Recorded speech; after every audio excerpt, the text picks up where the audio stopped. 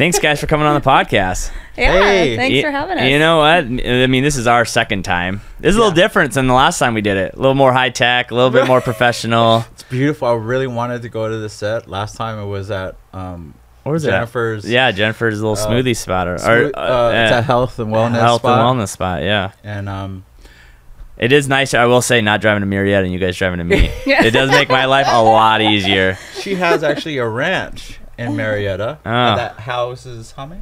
A little over 100 horses. Oh, wow. Yeah. It's So you're a quite horse bit. lady. Sometimes. That's funny. I have a buddy named Doug Shepard who's a real estate agent. He always says, never date a girl with horses. Yeah. He goes, if she expensive. mentions a horse, just walk away. Yeah. Yeah. 'Cause they're so expensive. Now. They are. I just make money off of them. Oh, now. so you yeah. just bored them? Yeah. Oh, I used okay. to have one, and she passed a couple of years ago, but yeah, they're expensive. So I was like, I have enough here. I can get my fill. I don't think they're so crazy. And then Yeah. like people have to fly there and go check out horses. It's a full time. Yeah, it's a big responsibility. It is a big Yeah, responsibility. Yeah. But I it's pretty cool. It's pretty cool. I've actually never rode a horse before. no. Really? No, I've never ridden one before. Have We you, can- Harry? Yes, I have. Really? We were just talking about Yeah. that. I don't see you as a horse guy. I was a little bit younger. It was in Half Moon Bay in the Bay Area, Oh, and I used to go to just on that scenic route where you get to ride horses, and I knew the owner, so he let me ride every summer. oh, But it just gives you this part right here when you're the first timer. Yeah. Gosh, it's worse than doing squats. I was gonna say. Well, that's what yeah, they it's say, like that's- Timos, yeah. yeah. Yeah. I think that's what I'm worried about. I'm worried about that aftermath. Yeah. You know what I mean? Yeah, that machine Couldn't at walk. the gym is nothing Yeah, on no. horse riding. Yeah. No way. Yeah. No way. Yeah. Yeah. So Yeah. how did you guys connect? You guys are both writers. You're both authors. You're both, but you always both come from like two separate worlds. How did you guys kind of hook up? So this is just a recent story. Is that I finished this new book that I just finished writing, and it's about my relationship with God. So it's a lot of like the health aspect of like just kind of bettering yourself type of book. And I remember our relationship, and she's all about that. Her life shows it. Mm-hmm. She recently got her degree in psychology. I wanted her to pick my brain a little bit about. I wanted to pick her brain about the book that I wrote and wanted to show her and to get some feedback on it. It's amazing. Yeah. It's gonna be fantastic. I couldn't Yeah. imagine, like, that's why I love video for us, because I always make the joke like no one watches anyways, and I know it's gonna be gone in like 30. Like I know that like reel's gonna only last one day. Yeah. So if I screw up, like who cares, But like to write a book and to put it out and that book be out there forever, like to just think about how many people like I'd have to check with to be like, does this sound good? Yeah. I would never write. Honestly, I don't think I'd ever write a book. Yeah. So Harry, like you obviously were, last time we were on the podcast, we talked about your anti-bullying books. Like, what made you jump to this different style of writing?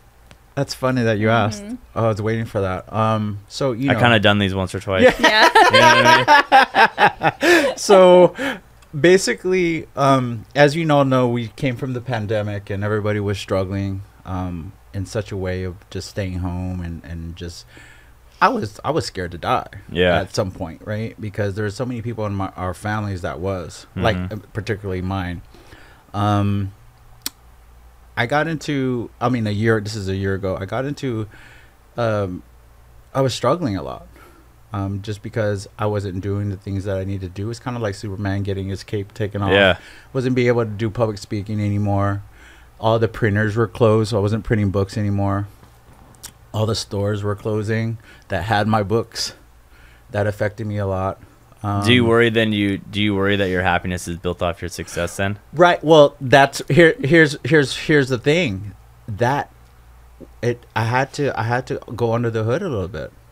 So I went to this 2-month retreat in Calabasas in Malibu. Not a big deal. Yeah.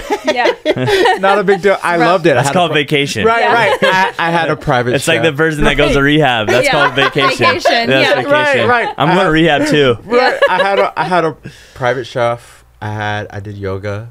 Like I had a shawarma. I had 3 months of that. I had a therapy. Had therapy with my yoga instructor, and people, they had therapy there, And I just understood, and then I didn't bring my phone for 2 months. That's therapy right there. Oh my God. Oh my gosh. Dude. Yeah. And then guess what? I had to write they taught me writing exercises to help me keep the love of writing. Mm-hmm.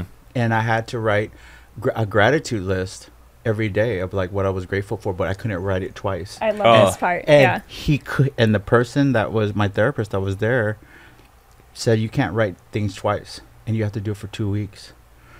So you start deep diving. Yeah, because you're like, I love my family. I'm grateful for this person. Right, the things like, oh, my wife, my kids, the obvious things in the first day. I was like, you're like, I totally got this. Gate 2, you're like, right, cars, roof over my head. You start calling your wife by her name. You're like, no, it's the same person.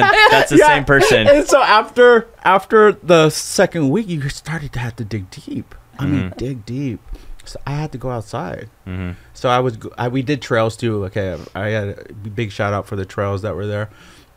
We did trail retreats too. We did a lot of. I walked a lot of trails, and I started to look outside, and I was like, "Hey, no one's ever grateful for like bees that pollinate the flowers," and I started like the rocks are so beautiful. I started getting really, and I was being grateful for stuff that I oversaw. The blue sky, that we have running water, for sure, electricity, and it really made me have this great deal of mindfulness. It's crazy you say that, because I think I was in the Dominican one time for work for like 4 months, and I remember coming back from that just being like so grateful not to have like cement, like to have hot water. Right. Like just to have hot water, like the 60, like you don't worry about that. Like, oh, do I want the 65 or the 75-inch TV anymore? You're just like, I hope I have hot like you have hot running water. Yeah. Right. Yeah. You don't realize until you don't have it. Yeah. Right. And I just gained this extremely intense mindfulness that I never had before in my life. And I started writing. This book.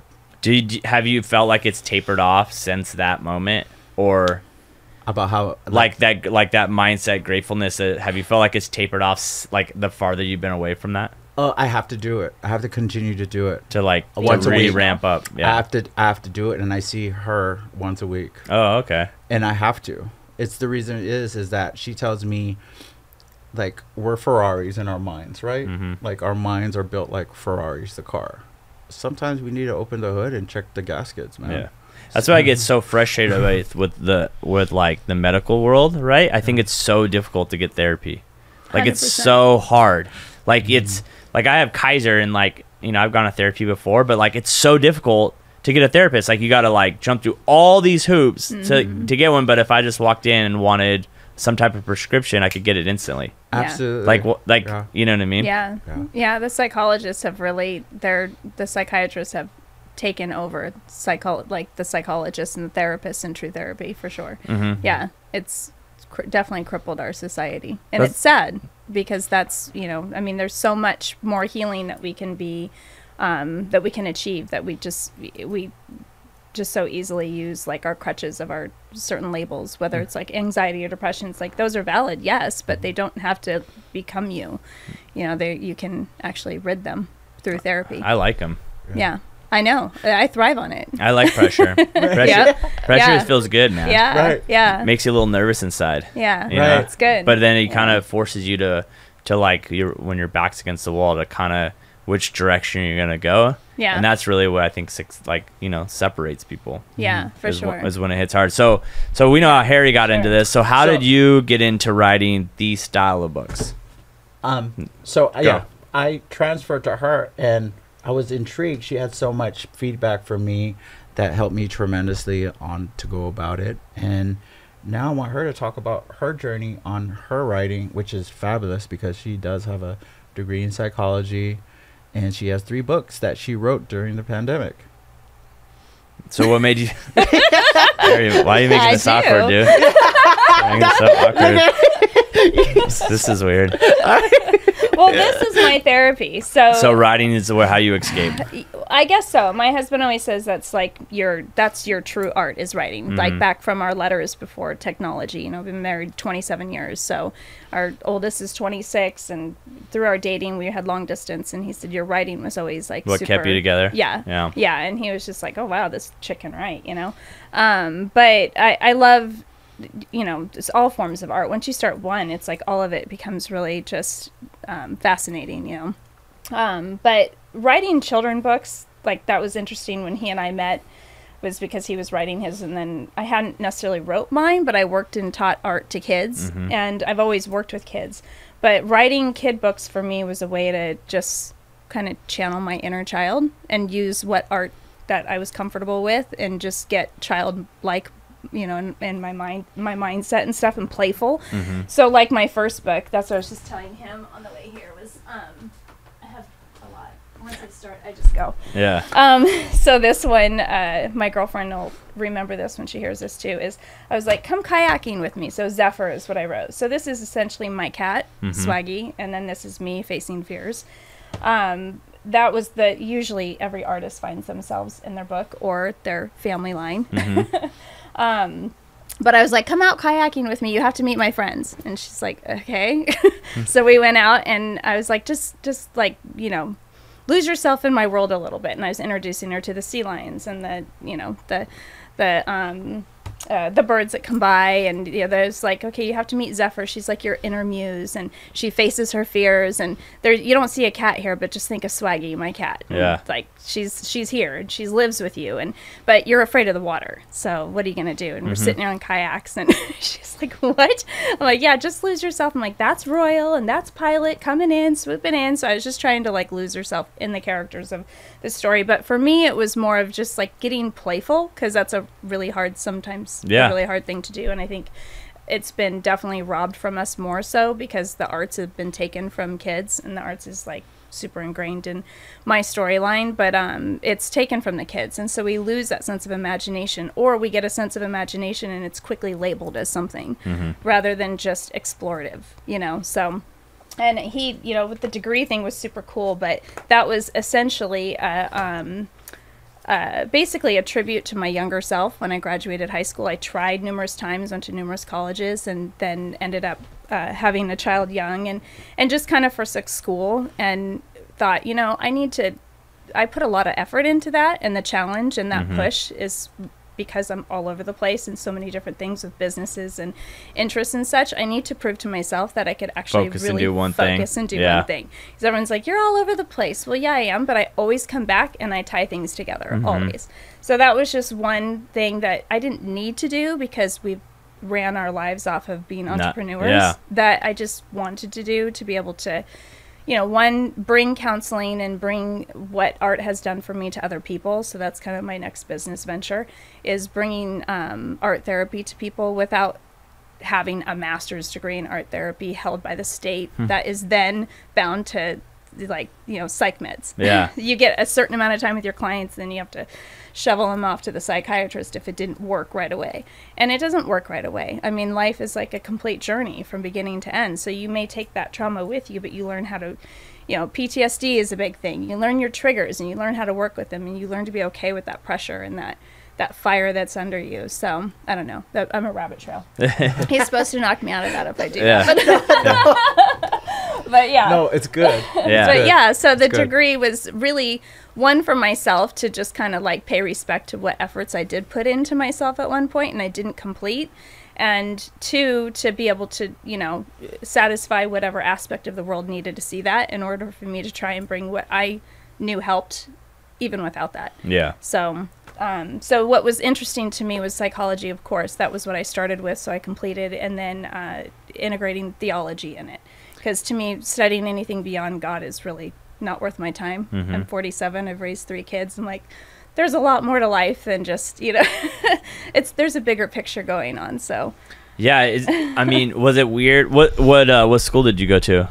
to get your degree? Well, I finished a lot of my general ed just through like a local, because it's just economically more practical. Of course. Yeah, to do all of your general ed through a junior college. So I did that through Palomar and down in San Diego. And then I went through Calvary Bible College with a theology, and I finished the psychology through the Did you actually? college. Was it all online, or did you have to go in person? Online, which was awesome. I remember when I was at. It's been a long time since I went to It was community awesome. college, but I always remember going to community college, and there'd be like this 45-year-old lady in the class. I'm like, what are you doing I here? know, yeah. But now that I'm That would've been older, me. I'm like, oh, okay, that makes sense. Yeah, I had a backpack and everything. I was ready to go and do that, but then I also had 4 kids at home, and I was just like, no, online is awesome. Yeah. I know I can finish this way. So, because my kids will always be first, and so if I go to classes and something comes up, like, I'm not going to go, oh, sorry, kids, I have finals, gonna and walk miss out. something. No. No, I don't miss a beat with my kids. So that was number 1. So how do you? I mean, obviously, it seems like you have a lot on your plate. So and now you kind of know the psychology of it. Like, how do you balance all of these things? She also owns businesses too. Well, so how do you balance it? Because I think that's the one thing I think is very interesting with society now is everyone's always overwhelmed, and they're all because I think they just surround themselves with people that get overwhelmed when it's like you don't even know what overwhelm looks like. Yeah. I think the mindset of that. So how do you balance all the riding and the classes and the businesses and the horses and the? I have my daughter, actually. That's one, all of my kids are on their own now, and so my youngest one, she's a little bit more, she's training to be, she is a pilot, and she's training to get like all of her commercial license and stuff, and she's a little bit more introverted, so it's harder, like on group text she doesn't always respond. That's me. Yeah, and it's like, hello, poke, and she's like, hi, I'm the worst group texter ever. Yeah. Like I'll literally never respond. That's ever. her. Yeah, that's her. I hate texting more than anything else in this world. Like people will text me, I call them, and I'm like, I'm not gonna text you. I hate calling. I brain hate cancer. texting because for me, it's like I could literally hop on a call for 30 seconds. Yeah. Right. And all the answers would be solved. Right. Then going back and forth. Just give me one text, boom, move. It doesn't get misconstrued Yes. too. Oh my gosh. Yeah. Let's. That's true. That's Yeah. That's the other thing too. Yeah. It's like I can't have serious conversations over text. Yeah, serious ones are harder for sure. It's definitely hard. I love phone calls. I'm a phone guy. And I'm always moving around, so look at my phone. It's ridiculous. It's all cracked on both sides, and I don't want to replace it because it's just going to get stepped on I got by a two, horse so or whatever, You Yeah, too. I have Smart. 2 phones. But so I balance it more so like what I was saying with her is that's how we're connecting now is I'm like, let's just put our to-do list together on a note so we just kind of see each other's world. You don't have to put I don't need to know your world. I just want to feel connected. Yeah. And I know she likes that too. So, and I'm a to-dos person, I'll have 15 things on there, and she'll have just her couple that are weighted, and then mine's just all the things. Feed the chickens, do the, Yeah. It's everything. But I try and look at my list and balance that with a little bit of everything that I want to achieve. So, because we run a ranch and my husband runs our business that we've had for 20 something years, it's massage and cryotherapy. Okay. I'm only really involved in it when it comes to a redesign or adding on or, something like that. He primarily, it's been 20 something years and Kind of runs. Is it running itself at this point? yeah, we have an amazing teamwork is huge, for all of it, from the ranch to the office. We have an amazing group of people who really like our family. So I think essentially building a family, not just to support our vision or whatever, but have it work for both, a win-win for both. So we have an amazing team with that, but he does payroll and he knows all that with the taxes and all that kind of stuff, and that's pretty much the bottom line of what he does at this point now. So I don't have that on my list unless there's something he's branching out and building and it would need me. But on all of mine, from the ranch stuff to writing, I try and put finish this storyline or building this counseling practice right now. So I'll do a little bit each day. If you just do a little bit each time, it just grows. Yeah. How about the art? She didn't even touch. She didn't even touch that point. Yeah. With the art. She's. Do you feel pressure to get things done by a certain time, or you just kind of let them flow as they go? For myself, I set my own. Yeah. I mean, being an entrepreneur, you set your own goals and your own things. So I put that up there and go, okay, I want to, do such and such by this date. Then that's my own pressure. I pressure myself. Do you put weight on certain items over others? Yes. So obviously your kids are number one, kids Always. and family. Everything drops. But like when it comes to like the businesses, like do you scale out what's more important? Like we were talking before the podcast, like at the end of the day, like real estate is number one for me. Like it has to be. That's what pays for everything. There it is. That's like when people go, like I tell people all the time, I'm like, I'm a real estate agent. I don't get paid to podcast. Like I have to sell real estate or this doesn't exist. Right. You know? Yeah. So it's like when people are like, oh well, like I get really mad when people like schedule a podcast and then don't show up. And I'm like, dude, this is an hour that I could be doing things to make income. This is literally no income making things. Yeah. So how do you justify what just financial base, like whatever's the most important thing is what makes you the most money, and then you kind of go down? Yeah, I have a certain amount that I need to feel like I'm making in order to feel confident and secure in that spot to pull away to be able to go into something else for sure. Yeah. Yeah, and that's my goal always. I think essentially I'm number one is just like my number one focus is business always, and I love it. I thrive on it. I think that's like my true art form is building businesses and getting them. I love having jobs for people. And I think that's the thing that people don't get. It's like getting jobs for people. Oh my gosh, it's amazing. It's such amazing and so hard at the same time. And I'm willing to take the risk when you've had nothing, like you were just saying with like when you were traveling to the Dominican. When you've had nothing, you realize how little you need. Really, and I know that's exact. I mean, like I laugh all the time. I tell people all the time, like if I have to, I'll sleep here. Yeah, it doesn't matter. I can go shower at LA Fitness and sleep here. Yeah, it won't be any big. I've lived out a suitcase half my life. I can live out another one. Exactly. Yeah. So if I can deal with that, then I really love the opportunity of being able to build jobs for people who aren't willing to take the risk to lose everything. Yeah. And I get that because there's a lot. When you build a business, there's a lot of risk in it, and that's not comfortable for I think a lot that's of why I think that's why I get so annoyed with people that talk about what's the word? How do I want to say this in a political correct way? That like owners make so much money and blah blah. It's like but we also take on all the pressure. All the pressure. We take on all the failures. Yeah. We take all that on. Yeah. Like we're the ones that stay up at night. Like what's the next? Like right now, obviously there's a shift in the real estate market, and we're obviously going into a recession for all businesses. Every business owner is now sitting there debating like, what moves do we make? Yep. Who do we have to let go? If we let anyone go, like I think that's the thing that people don't get is like if you've never had that pressure. Yeah. When you're a 9 to 5 and you show up and you get told what to do. Yeah, you get to go home and leave the job. You get to go home and just completely check out. I don't even understand what that would be like. And I'm okay not knowing that because that's not how I'm built. Well, I think I'd be bored. Yeah, terribly bored. I'd be terribly bored. Harry, was it scared for you to jump out of your anti-bullying books to a whole new style of writing? Absolutely. I feel like he's a musician. Like I feel like I know, right? With his glasses on, I feel like he's like bust out the piano. Yeah, like all of a sudden he's Prince over here. Yeah. You know what I mean? I will say, Harry, you're the first person to ever wear sunglasses, and I know why you're wearing them, but you're the first person that's ever worn them on here. I don't think I could ever interview like famous people that wear sunglasses all the time. So, anyways, go on. So, was it a rapper? Yeah, I was a rapper. Yeah. I mean, he knows that. Yeah. I used to write a lot of like debate. But writing's writing. Right, you know what I mean? So for yeah. you, like, was it a weird transition to start writing that book that is so, especially you know that something works, and jumping into a space that is the unknown of your writing skills? Absolutely. Yeah.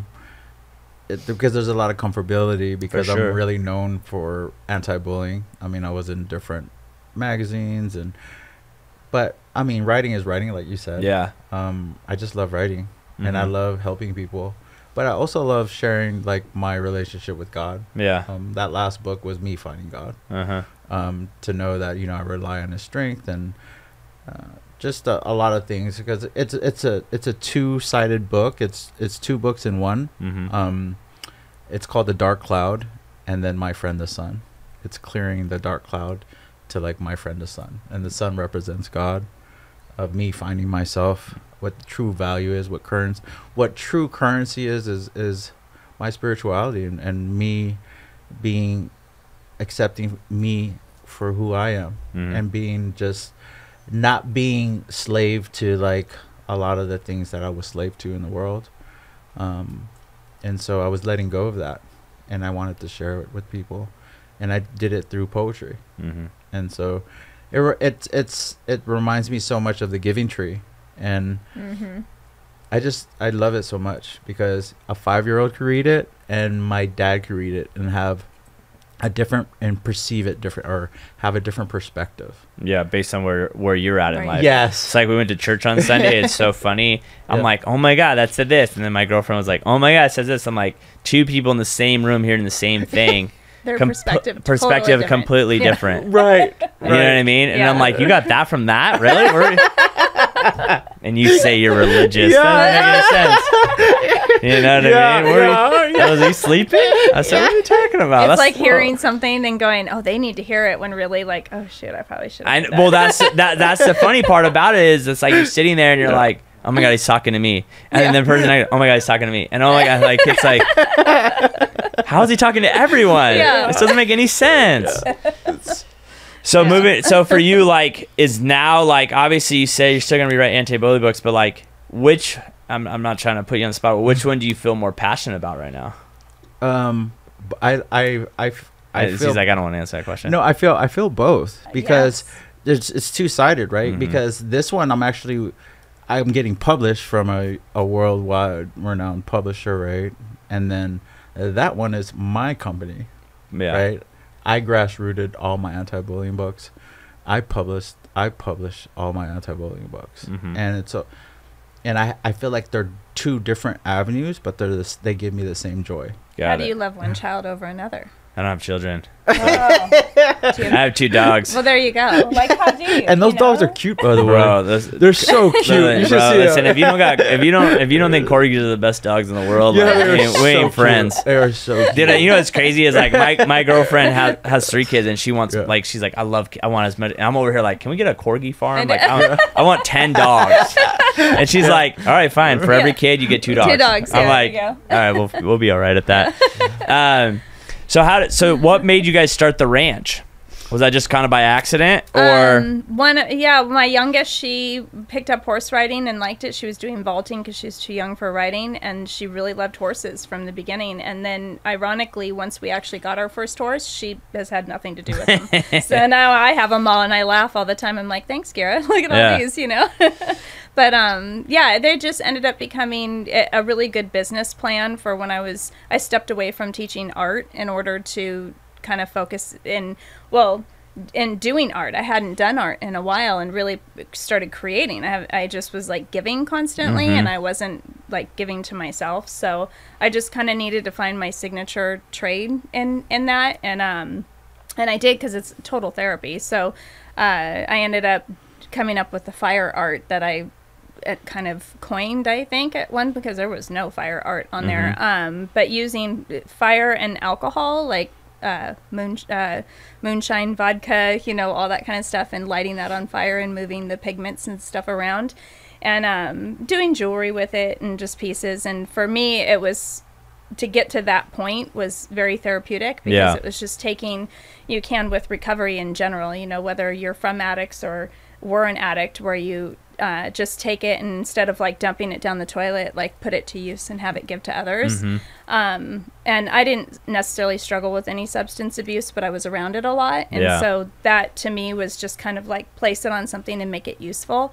And so spirit fired art became kind of my thing. And when I got that, and I was like, okay, that's it. That's your thing. That's my thing. And I love playing with fire. I love, you know, just kind of like teetering that line all the time. You know, you want to jaywalk? Sure. Yeah. You know?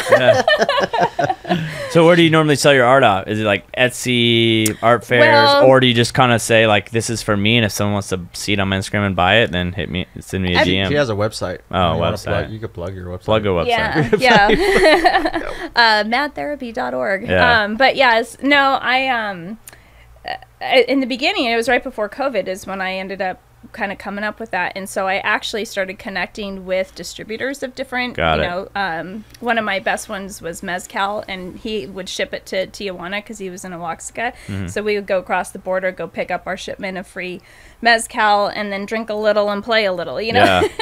And I think that'd be a super cool like show to do with people. Yes. Yeah. Like, I mean, like a dinner, like a dinner and art at the same time, and like with a you're little bit of fire. that's what I'm saying. Like you're doing dinner, yeah. like people are eating but That's watching a great you concept. That's Yeah. a great do. concept. That's why the warehouse is coming. All right, That's a I'll be great there. concept. Why do you think the warehouse is coming?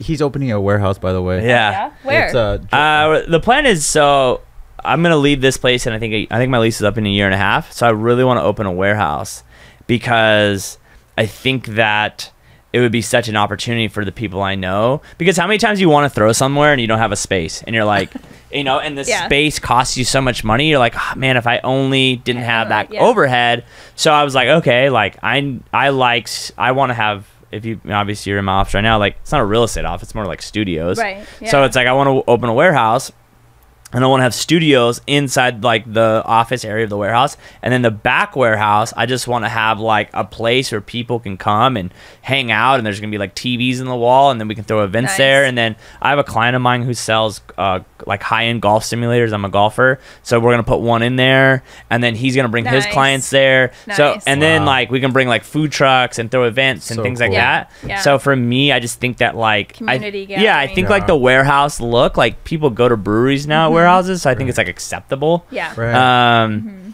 And I just feel like the big open space will just allow us to experience more things. Yeah. And gather more people together. And help more people, and like I mean, there's a lot of people need is exactly to be together. Get together. I think that's the one thing we definitely learned from COVID. It was like we're meant to be in tribes or whatever you want to call it. Exactly. Yeah, human contact is important. Super important. And I think that's the sad part, is that we're losing that. Yeah. You've never been more available to get to most people, but you're less connected with more people than ever. Right. You know, like I could text anyone anywhere in this world, but how many people do I truly know? Yeah, exactly. Yeah, the irony. Very true. Yeah. Are you guys are you heavy on social or no?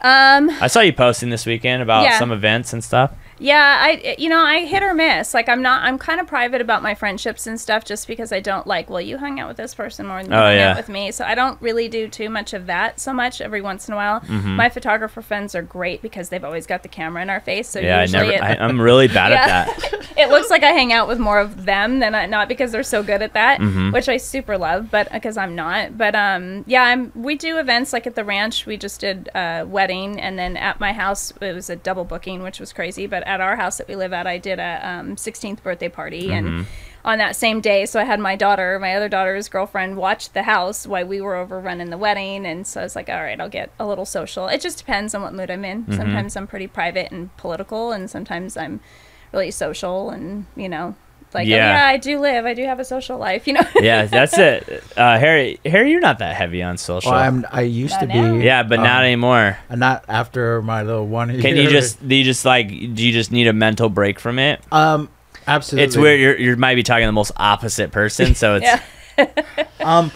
I get why people use it, and I'm not it's just not me personally. For you, it's not where you're at right now. Right. Yeah. And it's definitely it's like a drug. You have to be very careful with it. And you know what though? People like you, they use it for the greater good. Yeah. You do it for your business, but then you're also doing it for inspiration. And inspiration for other people. Yeah. But it's very difficult. Like I don't think people realize, like, when the more content you post out and then you like don't get the traction that you feel, it's very dangerous to walk down the road. Do I make content to get the likes and the comments? Right. And then that's changing who you are for people that don't even approval. And that's a dangerous line to walk down. Dangerous. But what's really interesting is when you go seek after that, you definitely lose yourself in it, and you don't realize how many people actually appreciate your authentic self, even though they're not liking and responding. See, I think that's the interesting part. They people come do not later realize going, "Thank you," and it's like, "Oh wow, I didn't know you even cared." People do not realize. Like I say that all the time. Like I have had more clients hit me up about buying and selling their houses or whatever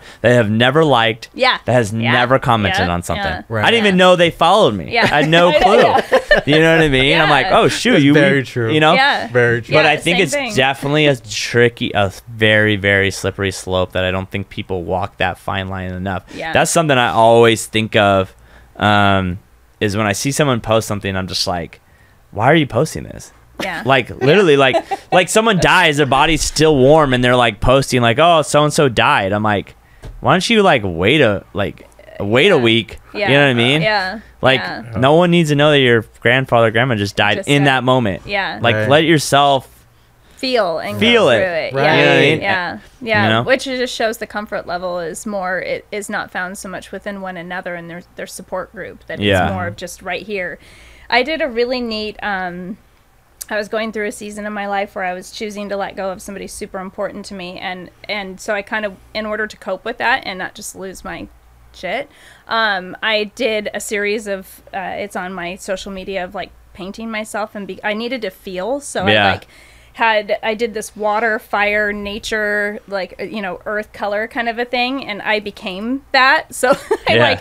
decorated myself like a big bush and hid in the bushes, and then there's my one eye, but actually turned out really cool. And then I'm sure like my husband loved this, he got to throw a big huge bucket of water on me while I had all this crap in my hair and a really cool dress, but the color and the like, the composition was super cool, and my son took the pictures, and that was like feeling the water and just like feeling the intensity of things I wanted to feel instead of go numb, because we have a tendency to disassociate. Yeah. And that was for me, it was just like, whatever. I mean, you could literally like have something blow up in front of me and I could just go, don't care, Yeah. and I don't want to be that way. So I have to be intentional to not. And, but I did this other one after the me series part, then I went into how I realized how much effort I put into this other person who really didn't put any effort into me. So I had a group of people come, like, just all come to my house. And so they all got, and there's like 15 of us, and 2 in the center. I had these big long color scarves that I gave to everybody, and 2 people in the center.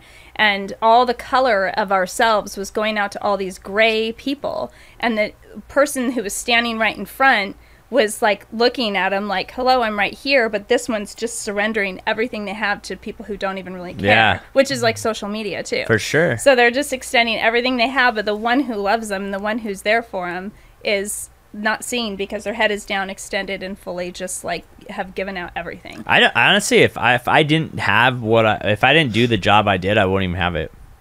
I don't like it at all. Like, if I did not have what I do, Oh, yeah. I would not have social media at all. Yeah. I have no desire to go on it. Yeah. I don't scroll on it. It's really not my life. Like, you might see, like, but no one knows who I'm dating.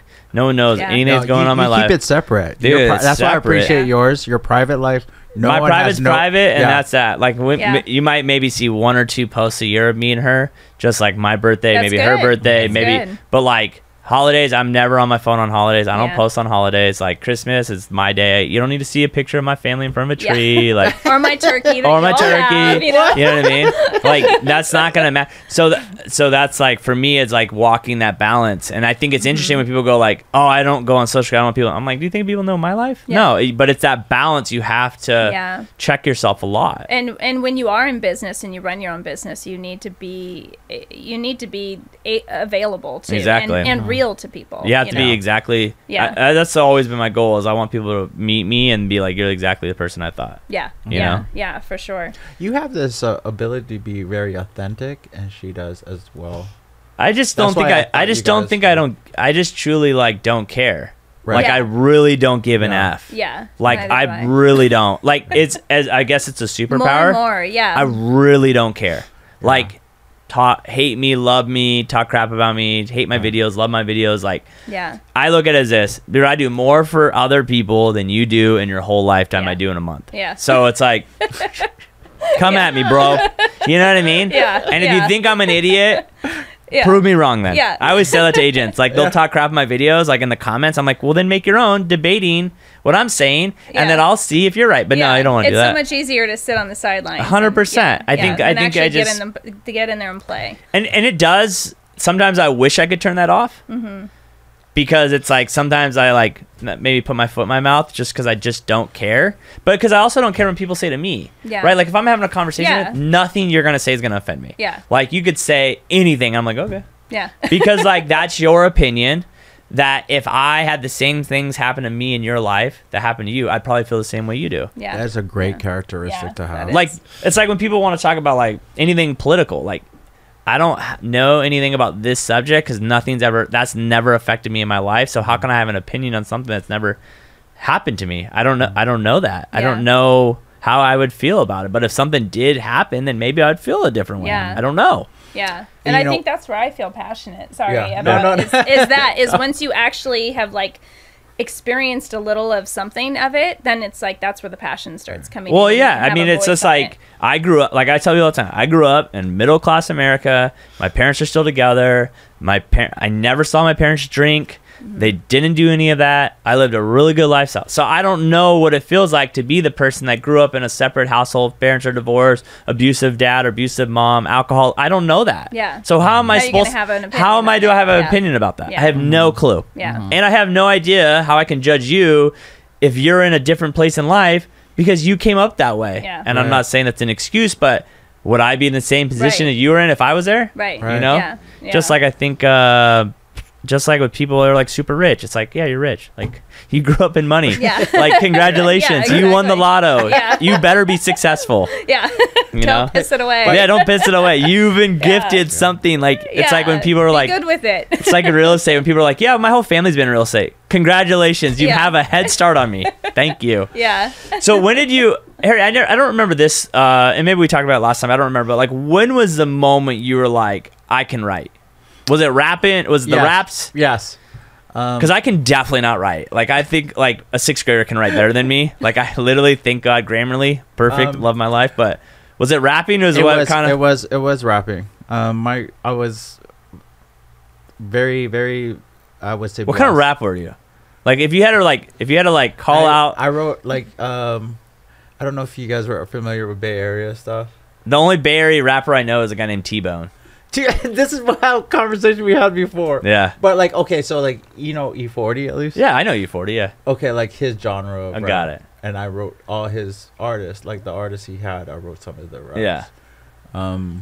You just couldn't spit the bars? Oh, I could. Yeah. I even taught him how to rap, like the style to rap it. If it was on a certain beat, I would tell him what tempo I wanted to go at it, yeah. And my partner, who is like your partner here, or like you guys, yeah, he was my engineer, so he knew how to do work all the that beats, and do everything. Yeah. It was a genius. What years was this?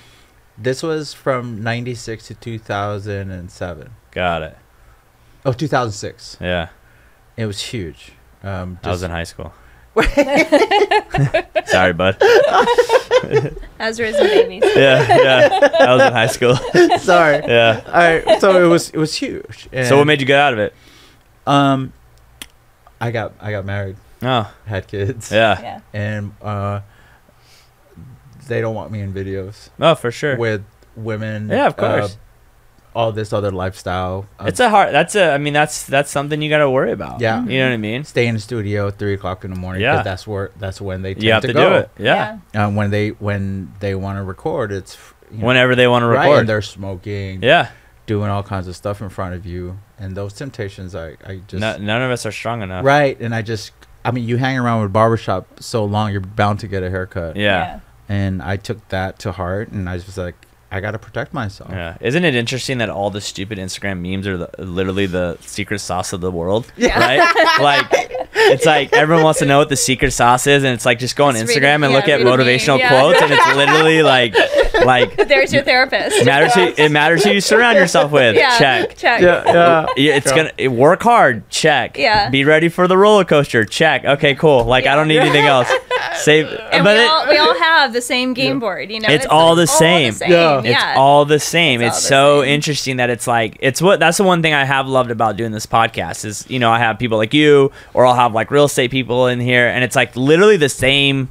It's all the same stuff. Like work hard, have the right people around you, and then when things go bad, your obstacles. When things go bad, power through them. Like literally, like that's it. 3 steps. There's 3 steps to success. And like I think that's the other thing too, is also like what I'm also noticing lately is like when we all think there's like that level, and then you get there, and then it's the success when you actually get there doesn't make you feel as good as you think it's going to be. Yeah. And that's something humbling to people who have never gotten there before, that's never felt that before. They don't process it. Yeah. It's just like if you go, you're hiking, and you're hiking a huge hike, and you got to get to the top. It's like, then you get up there, and you spent all day doing that, and you get up there, and you're like 3 minutes at the top. You're like, all right, let me turn around. Yeah, I'm done. No. Yeah, it's like the journey was where you got the lesson. Yeah, I think that. I mean, and then the question is like, what is success? It's something that's unmeasurable. Yes. What is success and what does that mean to you? I mean, and I think that's why you can always be successful. Yeah. Absolutely. You know, even if it's just getting out of bed and making your bed Just at trying. 7:30. Like I've been getting up at 4:30. That's been a big thing for me. I've been getting up 4:30 for a week now. That's I'm feeling success. great. Wow. That's Yeah. success. Yeah. I love getting up at 4:30. Yeah. That's awesome. Yeah. So moving forward, so like obviously you're all over the place. Yeah.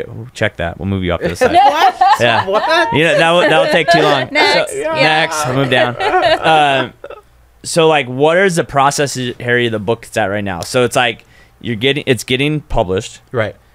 You've run it. Has it already been like? Is it done? Like, or is it being proofread? Is it being like? Or my half is completely done. You're done. I'm done. So we're waiting for the illustrator, and that's it. And they take control of it. They do everything's. How many pages is it?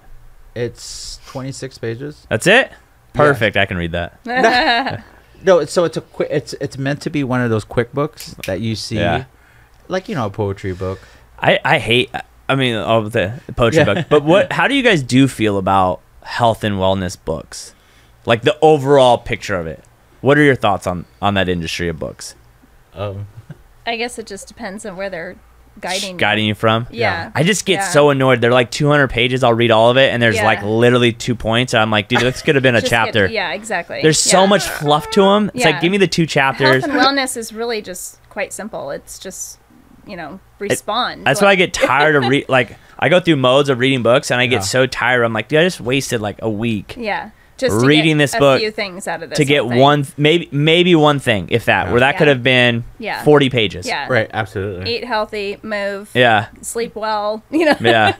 Yeah. Move your body. So what are you doing right now, Harry? Like the book's done. So you're writing another book? I am. Okay. My 4th installment for my 5-book series is coming out. It's called Cyrus the Cyberbully. Okay. And that's you've been working on that one for the last time I saw you. And then I'm writing my 5th one. It's called Not So King Kari. That's about a kid that's born on the other side of the tracks. Mm-hmm. He doesn't have the Jordans to wear. He doesn't have the polo to wear to school. So he gets bullied for that.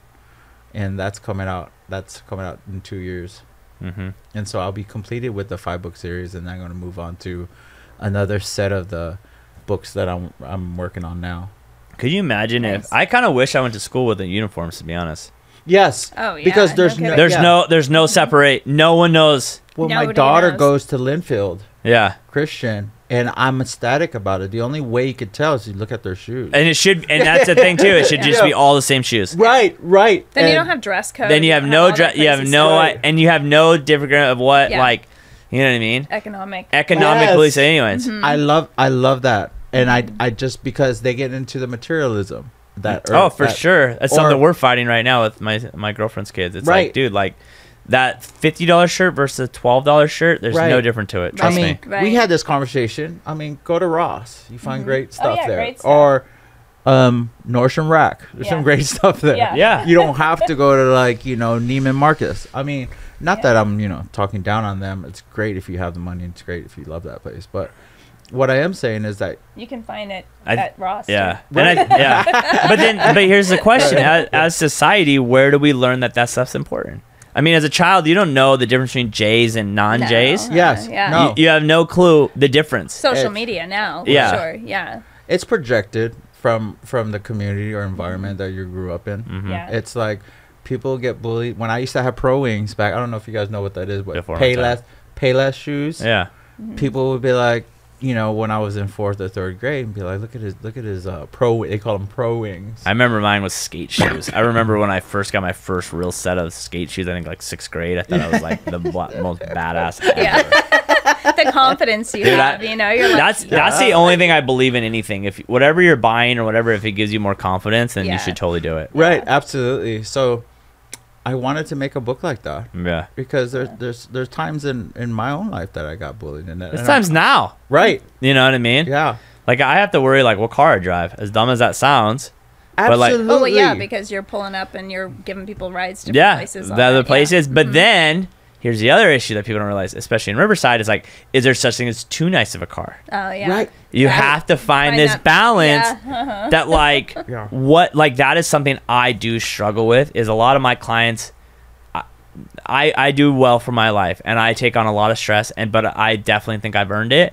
But like, I have to be very careful. Like, what do I perceive to my followers without losing yourself? Without losing, where it's like, and the crazy part, like, I drive a Range Rover. But the only reason I bought the Range Rover for tax reasons. But none of my followers know that I bought it for a 179 deduction. Yeah. That has to be over 6,000 pounds. And I only did it for the tax, and I really don't care about it because I drove a cargo van for 2 years. Well, that's exactly the same thing. I love that cargo van. I know. I sold it, man. You did? Yeah, I sold it. You had your picture all over that thing, I sold man. I used to drive a Sprinter van everywhere. With my face on the side of it. Yeah. But the only reason, okay, so it's all business. That was a business move when I bought it. And then I got rid of it because we obviously know in March, or no, this is June 2022, gas prices are insane. So I got rid of the diesel. And then I made $7,000 off of it. So it was strictly a business decision. Right. And then I bought the Range Rover for a business decision. As a business owner, so much of what you purchase is for that reason. It's all business. Yeah, it's all business. So it's not how much you make, it's how much taxes you don't pay. Exactly, 100%. And then they're, you just buy, you have this property, you have these cars, and it's like, it's business. I have to buy. So I can keep a roof over my head. That, or I'm gonna have to give it to the government. I'm gonna give it to the government, or I gotta buy something. Or I'll give just it to buy my something. family. Yeah. Or give it to my family. Yeah. Exactly. So I mean, that's the thing. I don't care about the Range Rover. Like, I was very, honestly, it was so funny. Me and my dad went car shopping because I didn't know I was gonna buy that, and I was like, I had never felt more unexcited to drive $100,000 cars. Yeah. Like, literally, I was like, okay. Yeah. Like, we went to Porsche, then we went to another dealership, and I was like, this is. I would have thought 5 years ago, if you would have told me 5 years ago I would be driving these kind of cars, I'd be super excited. You're there. Literally, I was like, oh, let's go to the next one. My dad's like, do you like this one? I'm like, it's whatever. Yeah. Move on to the next one. Like, it doesn't even, I don't know if, like, what is it, a Rolls Royce? I don't know what it is. Like, it's crazy to think that way. I like to piggyback on that point. Sure, piggyback on it. But I was in you know how I was in Calabasas, and I'm hanging around with all these guys that we were with the Kardashians. No, but these guys have money, right? Which sadly I started watching, but that's another story. But they're I know how much they make, and I know where they live at. Right? They live on where like where his property is. He parks his boat in the backyard. He's my really good friend Jeff, and his neighbors are Cher. Like for the summer, our Cher, some guy from Motley Crue, and then Nabisco, the guy that owns Nabisco, right? Yeah. But he sold his shares. I see their driveway just to see what they drive. They drive regular cars. Yeah, they don't. Yeah. Right. Yeah. Cher's rolling like a Volt or a Chevy Volt or Here's something. Here's the thing: they don't want the car brings attention that they don't want. Right. The Nabisco guy is rolling in like a truck. Yeah. I know he's worth millions. And so it kind of humbled me because I was into that. You know, I got the, 750 with the rims and the black rim, black it all out. I have all those cars. I have it. I grew up like that. But in hindsight, I'm like, I want to roll in a Prius, or you know what I mean, and be humble like that. So just looking at them and seeing what they drive, I'm like, I think they know they have it. They don't need the confidence built by the car. No, because they're. Even let's go with the guy that's the third richest guy in the world. What's his name? Well, it goes Elon Musk is right now. Yeah, and Bezos, then but the guy that handles all the financing. Warren Buffett. Yeah, Warren Buffett. He rolls in an Oldsmobile to this day. Yeah, and he lives in Omaha, Nebraska. Right, still. and he lives in the same house that he got for $67,000 when it was new, and now it's worth millions. But it's just. He goes to McDonald's every morning. Right, and you just see what they do, and you're like, wow, that's humbleness. But the crazy part about it is in this day and age, right? Like you take I was laughing because I have started watching the Kardashians. I blame you, Jessica, for that. But anyways, like their life is built online, and the flex of what that image is. Cher grew up without social media, so she doesn't need to be flashy or validated or anything like that. It's like the worlds that we live in that we have to figure out, like, because the moment that's going to be interesting in this recession we're going through. I'm very interested to see this. I was young when the last time we had the last one, but like now that we're all online and you're not going to be able to, maybe you do lose your car. Maybe you can't go on those vacations. Maybe what do you then post? I'm hoping I am all over the place, but I'm hoping this is like a clear out. Yeah, this is like, this is like my last pinnacle thing here. I had 3 good solid things that I've built for myself. And well, 2, I'm speaking this other one into existence now that I've got the degree to satisfy whoever needs that aspect, is the counseling with art therapy, because essentially art is dead. We can't shock the world anymore with art. And when we look at what they're trying to do, they meaning just, you know, like gas prices and food shortage and, you know, just our economy crippling, the arts is definitely on the list for trying to essentially just wipe it out, because it makes usually the biggest impact during hard times, because it's a voice. But so many of the artists have sold themselves to being relevant to society that essentially art is dead. And Bo Burnham did a great, you know, art is dead thing, and he just saturated the website or the Google with it, which is awesome. But that's where I want to build my program off of, and I have like the whole madtherapy.org, there's my plug, for it, is because I want to bring the arts to the people and let them use that as the true therapy. So when we do hit a recession and we have nothing, that we find our sense of wonder again in the little things. Our true worship is appreciating the bees pollinating the flowers, and our, you know, the simple things of life, that becomes more of our platform of prestige rather than trying to, you know, things that just lose value the moment you buy it, because really we haven't been trained economically whatsoever through our education system. So true value is not found in something that you purchase and it loses right when you take it off the lot, you know. Whoa, that shot at my Range Rover. That's a shot at the range. Sorry, love it, but no, but it's true that, right? You know? Like it's interesting. Like I was talking to a buddy of mine yesterday. I was like, oh, this, that, and the other. And he's like, you know what? The one thing I'll say to you, Adam, I'm like, what's that? He goes, you invest so much money in yourself with courses and books and masterminds and this and that. I'm like, because you're the art piece. I'm the art piece. I'm like, 100%. Dude, if I'm not, knowledge is what has gotten me to here. So where can knowledge take me? And knowledge is not duplicated. Right. No one can duplicate what's in my brain. Right. They can wear the same shirt, the same watch, the same shoes, the same look. But they're not you. But they're not me. Yeah. And so knowledge is what I think when things get tough, people always look towards the expert. And above that is wisdom. Yeah. There's your peak. Yeah. Yeah. You know, Adam. That's the book I'm reading right now, too. Yeah. Adam Wise the Fuck Up is a great book I'm reading last time. Adam has been an inspiration to me. Stop, bro. I talked. Remember, I told you about him. He actually has. He getting all this. What you see here, the offices, the real estate, the podcast, everything.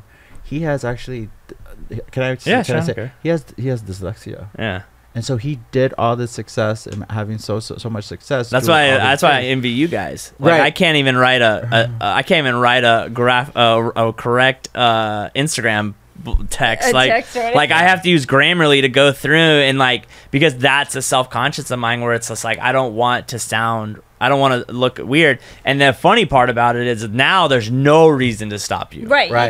You didn't I have one of my big mentors was a special ed teacher in high school. He just retired, but like I would go speak to his classes. I'm like, dude, you have no excuse now. Like you have Siri. Like you can just speak into your phone and she'll tell you what she'll do it for you. Like there's no excuse now. And and that's why I like doing video, because I can just get up there and talk. Right. And just be fine with it. You don't have to worry about what's on paper. I don't matter what's on paper. Yeah. It's like I'll just put it on that. Yeah. And I think that's the way you have to hack through. You have to learn what your weaknesses are and make your strength be overcoming those weaknesses. Exactly. Yeah. Your strength has to be so strong that no one think about the weakness. 100%. Yeah. And your weakness, you can't have a crutch for it. The moment you have a crutch for it, you just fail yourself. I don't even worry about it anymore. Yeah, because it's obviously not stopped me. I think that it's allow you to stop you if you want to. The limitless mindset you have. Yeah. Well, and I think it's like, dude, I went from like, it's hard because in this world or whatever world with mental health and stuff like that, like you can go down those gurus that are really just scam artists, and like it's very interesting. Like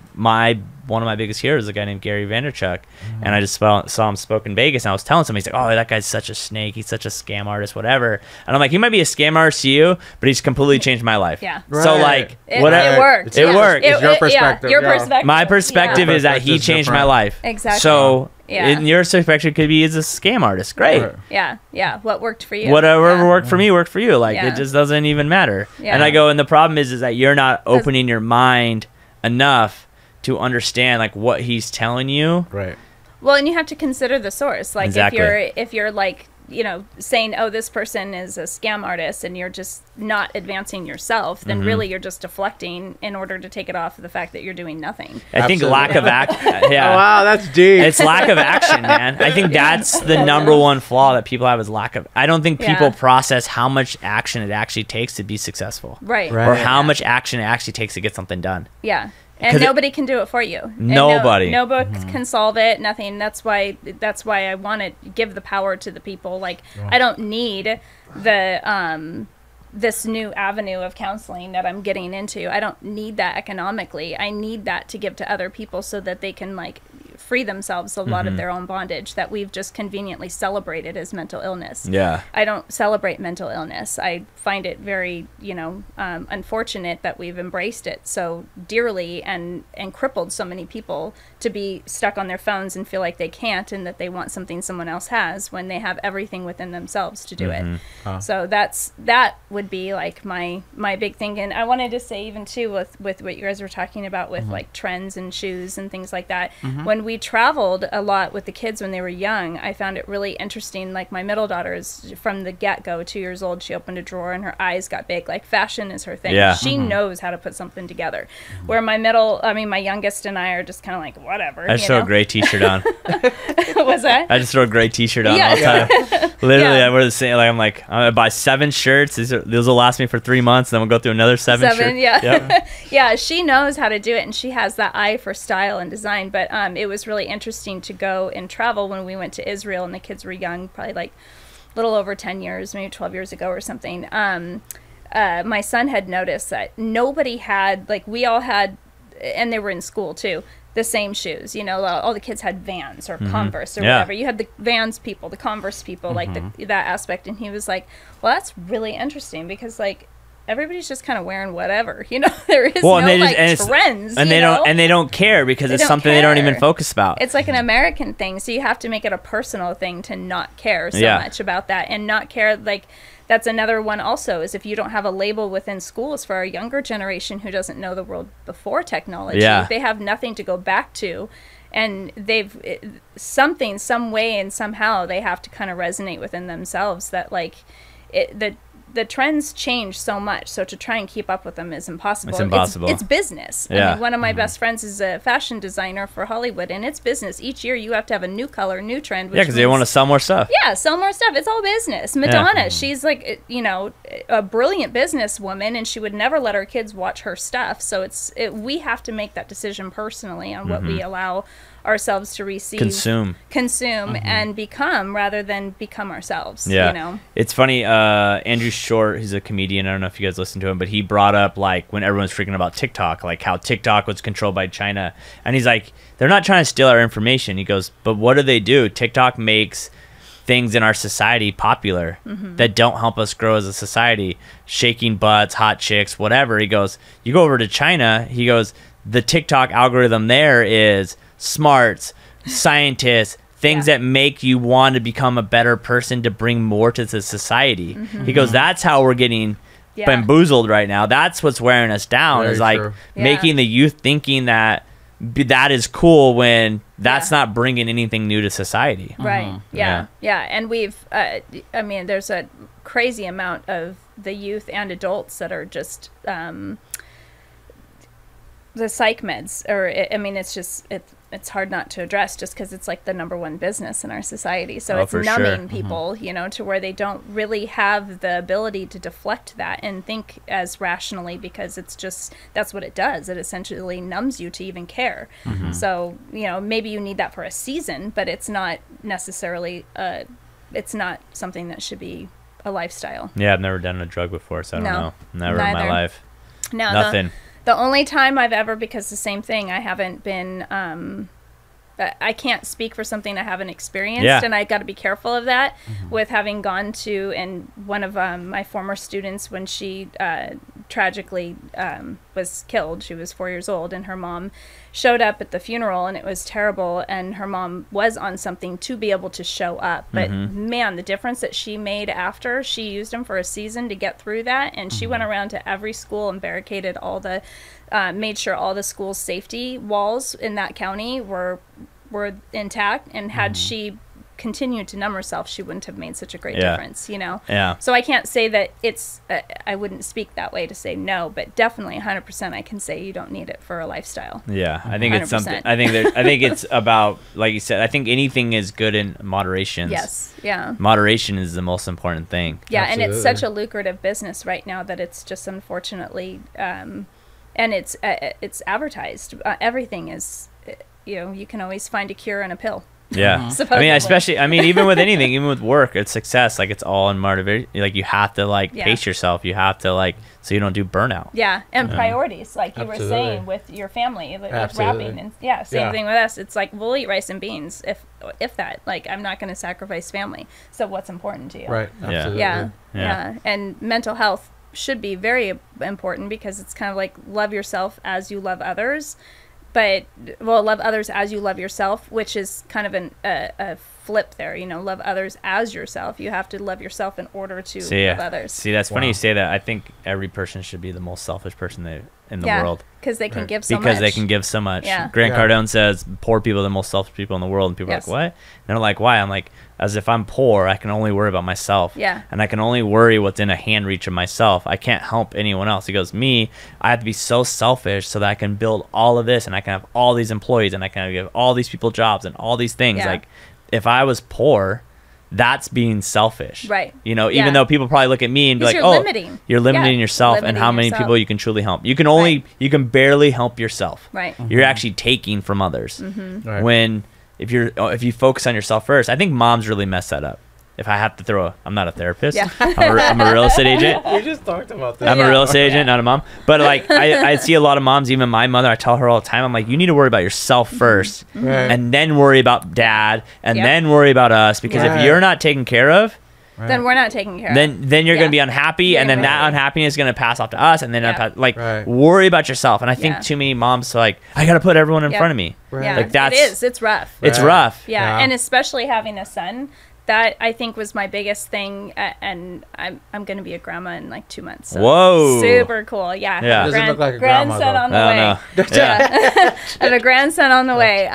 But I think that, you know, when I look back, you know, there's those things that you could sit there and beat yourself up for, but I think we need to be our biggest cheerleader. And and I think one of the biggest things that I feel as if I did well because I understood the psychology, I guess, is having sons, like a mother and a son. It's, you know, essentially like a father and a daughter. It's their first love, you know, and a mother and a son first love. So, but you have to be able to let that go. I remember when my son was little and I'd look at him and go, I am raising you for 2 other women. Your wife and her mom. You know? And so you can be good to both. And it was phenomenal to actually have my daughter-in-law when they, you know, were a year or so in, maybe, I don't know exactly, but she had thanked me for raising such a good son, and I was like, oh, she sees it, you know? All my hard work paid off. And you have to let them go. So even on social media, it's weird to like, I want to just like brag about my kids all the time, but I'm like, hey, am I allowed to post this? You know? Can I say this? See, my mom knows. My mom knows the rule: no posting. My mom knows. My mom doesn't even tag me and stuff. Like, just because it's just, I like having the separation. Absolutely. You know what I mean? Because I don't. The moment I go on there and thinking that world is my life, that's when I get trapped. Absolutely. You know what I mean? But I also, it's all about one thing on there. You know what I mean? You have to be on all the time, too. Yeah, for sure. That's why I have 2 phones. The 2 phone thing was a big deal for me. Like, when I go to bed, my work phone doesn't go in the room with me. I don't check emails, no notifications, that's no nice. nothing. I love that's it. good. That's what I try to teach young people at my age. It's like, I gotta do this, I gotta work, I gotta be on. It's like, dude, just chill. Like, even right now, like while we've been in here, someone texted me a new lead, was like, I got your number from so and so. We're looking at, and I'm like, okay, nice. Like, I'll get back to them. If you can't wait 35 minutes for me, then you're not gonna want to work with me. Absolutely. I always flip my phone upside down when we go to dinner, anything like that, unless I know I have a horse sick or like my kids are in my one's flying a plane, and it's like phone up, you know. Exactly. What am I gonna do to save her at that point? But you know, I agree. But and I raised my kids also with very limited. We didn't have cable. They were raised on probably everything I was raised on: Mork and Mindy and Brady Bunch, and you know, Wonder Woman. They played, you know, those kind of things where all the shows that were of their time. The show Happy Days, the shows at their time, they were kind of like, I don't know, but have you seen Mork and Mindy? Have you, you know? Yeah. I don't even watch TV now, so other than the Kardashians. Yeah. I don't know what it is, man. I'm trapped. I'll tell you what, those people are really good at what they do. They are really good at what they do. They do. I mean, I give They're them geniuses, they're geniuses. The mom's a genius. She's the the mafia. biggest genius of them She's the all. mafia. I like, haven't seen any of it. Oh. Cobra Kai I is don't, what but I was just on. know of them, and they are just marketing geniuses. Yeah. it's so. I I mean, they're famous for what? Exactly. Well, but here's the thing, and that's the greatest part about it. That's the most inspiring thing about it. Yeah. Is that if you know how to play the game, Yeah. there's no reason you can't be successful. There's Right. no doubt Right. in my mind that they're the hardest working. They are hard, yeah. But the only issue is they're pretty, so that kind of helps them out. Yeah. That is this. I will say that and anything in life now, if you are pretty, It's helpful. you have a leg up on Very everyone helpful. else in this Yeah. industry. It's in very this helpful. world. And that's not discrimination. It just means that you take care of yourself. Right. Yeah, you know, which listen, is essential. essentials. You eat right. Like, Yeah. listen, I'm trying to lose weight right now, and people laugh at me because of that. That's the other part. I'm losing weight. Oh, why do you need to lose weight? But like, that's the thing is like being healthy is hard. Yeah. Yeah. Yeah. It Being takes work. being in shape is hard. Oh, it's so absolutely. tough, you know. The worst is when they go, "Oh, you're lucky." No, it's a not. lot of hard work. It's a lot of hard work. Yeah. So, anyways, guys, I gotta wrap this Yes, up. absolutely. I appreciate you both coming in, guys. Make Thank sure you. you keep an eye out. Obviously, when these books drop, I'll be posting about it. Absolutely. So I'm looking forward to Awesome. reading 26 pages. If it's 27, I'm not going that much longer. Okay.